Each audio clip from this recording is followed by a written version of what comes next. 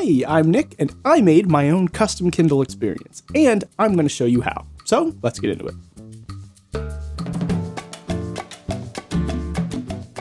Let's start with the why. Why am I doing this? Well, I'm kind of on a personal journey to segment the functions of my life into discrete devices. I'm looking to move away from all-in-one consumption machines and more towards dedicated and curated experiences, as well as just a couple other personal life things I'm doing, like making an attempt to fix my relationship with books and reading.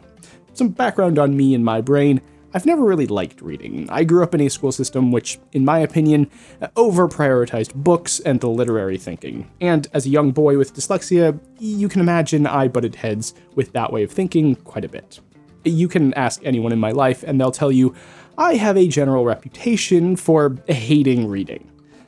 However, after having spent some time out of school now, and after watching some amazing bookish creators here on YouTube, I've started to come around on reading in general. However, there is still one thing that I struggle with, and that is the format. Now, don't get me wrong, I love a good old book. I actually collect some of them, and there's nothing better than that musty smell of a well-loved secondhand book. However, while the formats, I'm sure, are highly optimized and iteratively designed to work well for the average reading brain, that brain is not mine. So one thing I've been struggling with is actually comprehending what's being said on the page. My personal flavor of dyslexia particularly affects my reading comprehension. In other words, I find it draining enough to get through the words themselves that actually comprehending what's being said on the page generally falls to the wayside. And if I'm actually reading to understand, I generally have to read back over the same thing multiple times before my brain will actually switch over into comprehension mode.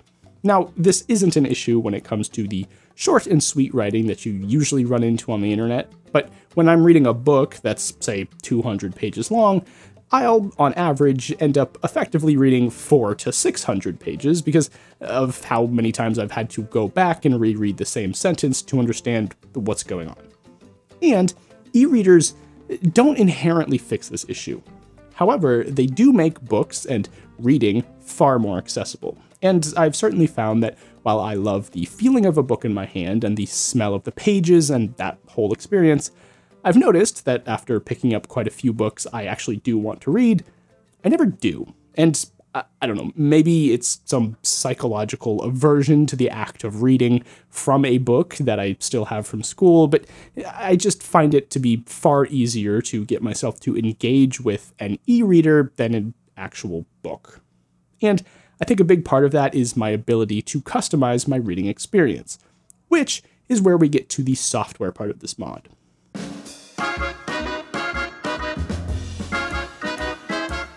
I want to be clear, this is nothing new. Kindle jailbreaking has been around for a long time. Whenever there's a platform which arbitrarily decides how you should interact with it, you can bet a jailbreaking community is going to crop up around it. And the Kindle is no different. Many Kindle users have become more and more disenchanted with the way that Amazon has decided the intended user experience of their e-readers should be. Now, I'm not going to debate the validity of jailbreaking your Kindle because I think that can devolve into a pretty unhelpful discussion. Regardless of the reason, the facts remain. People want to do this. And compared to the process of jailbreaking, say, an iPhone, it's actually fairly straightforward and very low risk. I would suggest you go check out this video by Dammit Jeff. It's actually the thing that made me aware of this in the first place and got the ball rolling on this video. But basically, you need to go to the website of the jailbreak and follow the step-by-step instructions there. It's a fairly easy process. However, I do think it's made generally on the internet to sound far simpler than it actually is.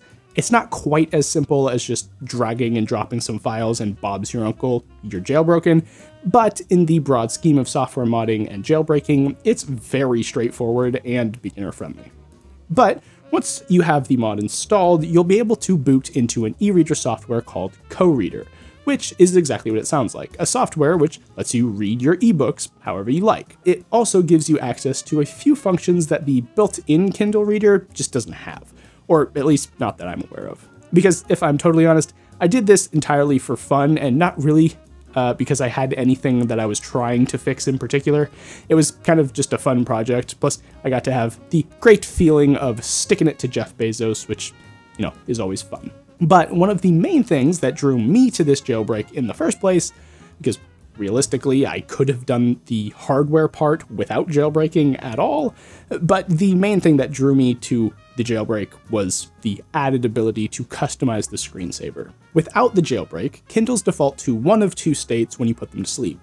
Either they show some vaguely reading-related image, which Amazon decides is what you want on your screen when you're not reading, or if you opted into their special offers option, you get ads slapped on your screen for a discount at time of purchase.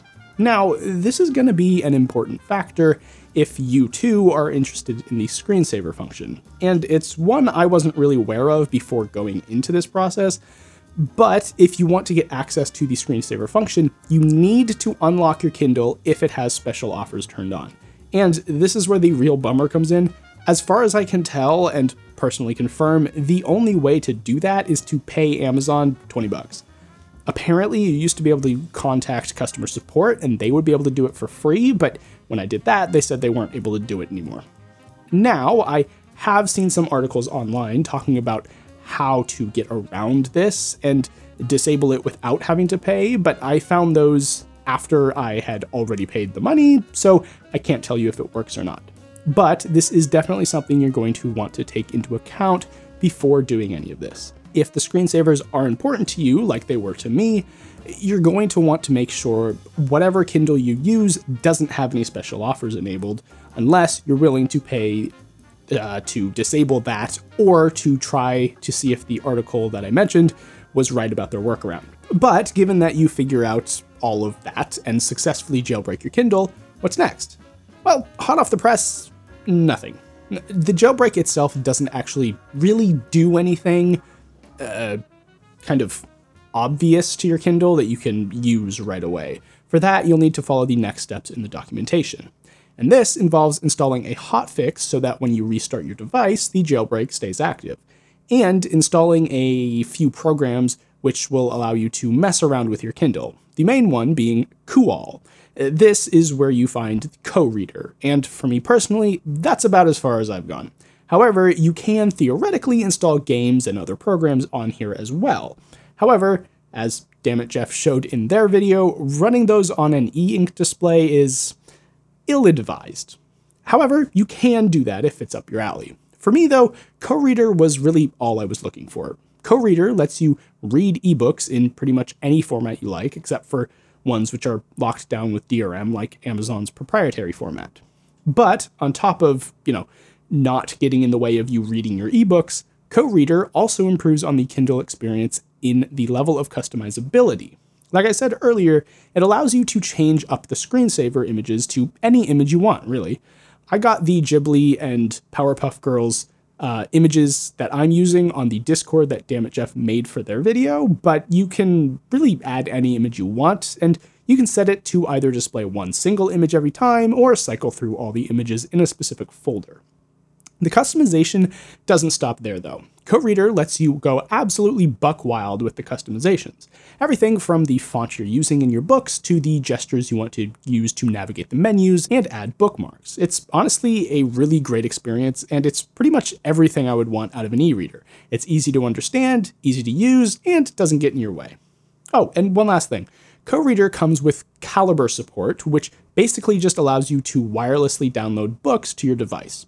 So, if the charge port on your unit is a bit finicky when it comes to a data connection like mine is, that makes the whole process of adding books way less of a pain in the butt. Plus, it's just kind of cool to be able to beam books to your Kindle wirelessly. But that's just the software stuff, and that's the part of this mod which can be used on pretty much any Kindle. The hardware, on the other hand, that's a bit more complicated. So let's take a look.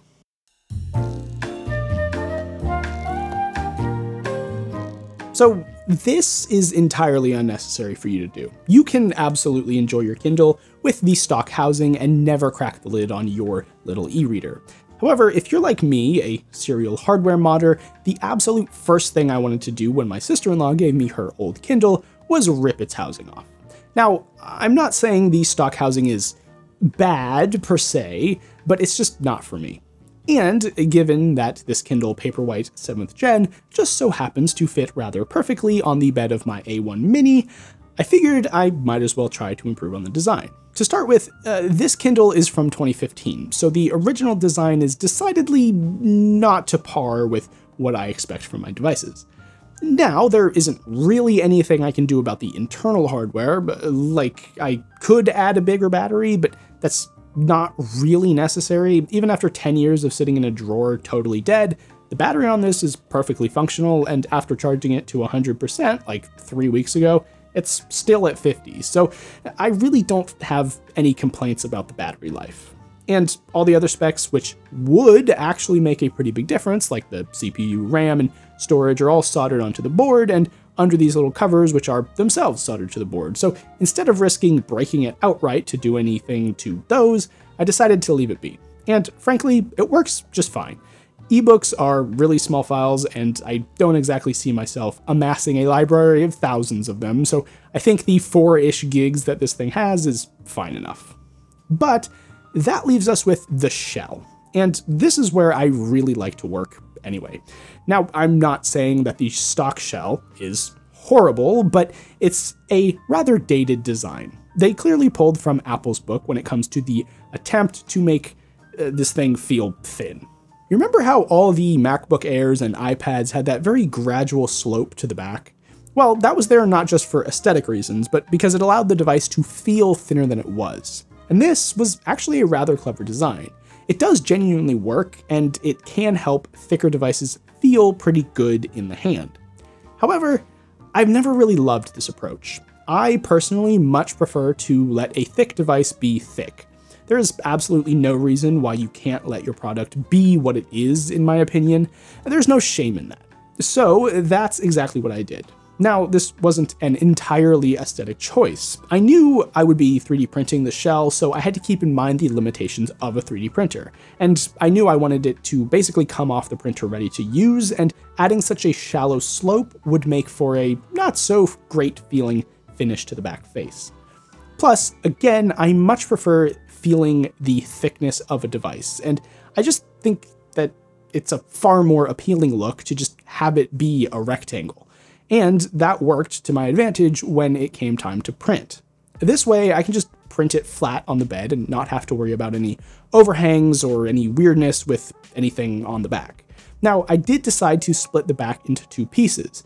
This was because I wanted to do something with the back panel. I didn't just want it to have the bed texture as just the texture of the back of the device, and the plan is to have this piece attached with screws. In this prototype, it's held on with double-sided tape because I couldn't order any screws in time for this video, but that's a very simple and easy addition to the design file that really anyone can make. So for the back plate, I wanted to break up the simple flat surface, and I toyed around with a couple ideas before landing on this extruded slot design.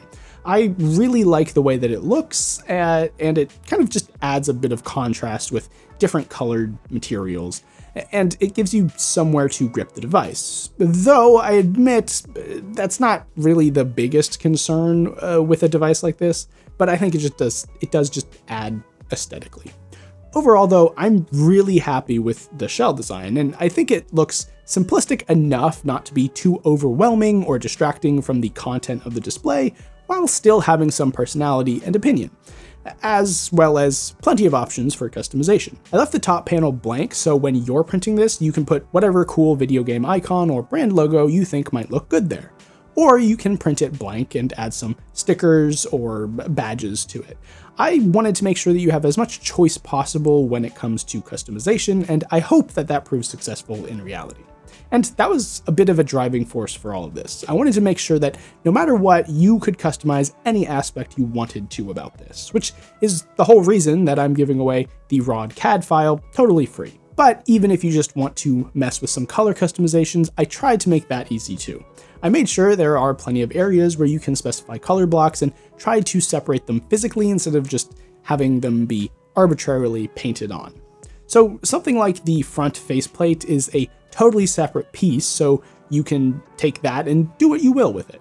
But that brings us around to the inside, and this is where the problems are going to arise for all of you. Unless you have this specific model of Kindle, I can't guarantee it'll work perfectly. Now, I don't know if other Kindle Paperwhites share the same body and mounting system, but this is made to fit like a glove for this Kindle and this Kindle only, and I suspect there will be some conflicts with other models. However, like I said, I will leave a link to download the Fusion 360 file, so if you want, you can open it up and mess with it to make it fit your Kindle. However, I can't guarantee anything. I want to stress this was really a project for myself, and I wanted to use it to hopefully get you excited about the possibilities of modding your own Kindle. You don't have to go to the lengths that I did, but even if it's just giving yours a custom paint job or slapping some custom firmware on it, whatever you decide to do, the point is to take control of your hardware and get a feeling of ownership over it. Something I take great issue in with modern tech design is the lack of personal connection we have to our devices. Like, sure, lots of people would say they're addicted to their phones, but that's not really the connection I'm talking about.